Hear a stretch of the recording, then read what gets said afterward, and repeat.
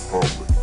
When this was founded, the Rothschild bankers said, this new nation, the only thing they could borrow would be gold or silver, because Congress was given a duty to coin gold or silver as the medium of exchange for the republic. And so the Rothschild bankers, who loaned credit, which they create out of thin air, didn't like a nation which could only borrow gold or silver, because they didn't have any gold or silver to loan. And so they wanted to bring this nation back under the king, because they had a deal where they were loaning the King of England bank credit. And that was right in their liking. But this new nation could only borrow gold or silver.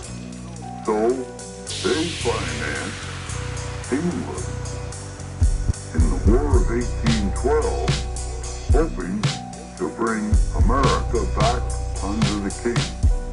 But they lost the war. And so America prospered just like God said it would prosper in Deuteronomy 28, verses 1 to 14. We had all these blessings that God could provide. But then America began to get too much prosperity. And I guess our Israelite people, we can't stand prosperity. When we get that way, we begin to think that we created the prosperity in our own skill. We don't need God anymore. Well, once a nation gets like that, they need to be disciplined. And so the discipline was brought on by the Rothschilds discovering the flaw in our Constitution. See, God kept them blind for many, many years. But finally, they discovered the flaw, and they said, well, Congress could not borrow anything but gold or silver when Congress was working for the Republic. But Congress, in the legislative democracy, could borrow anything they pleased and make anything they want a legal tender in the payment of debt.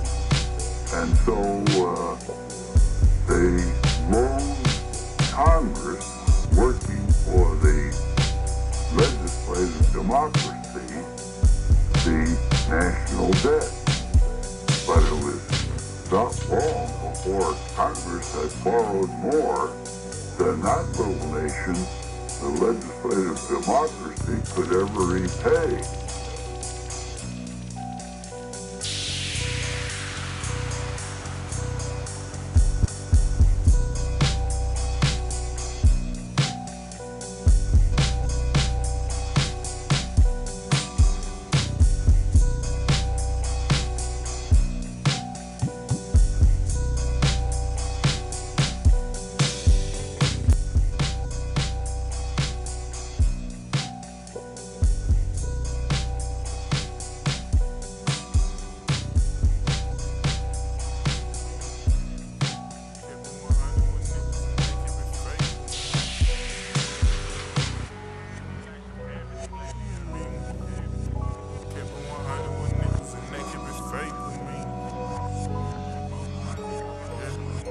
Fake with me, slow money, yeah.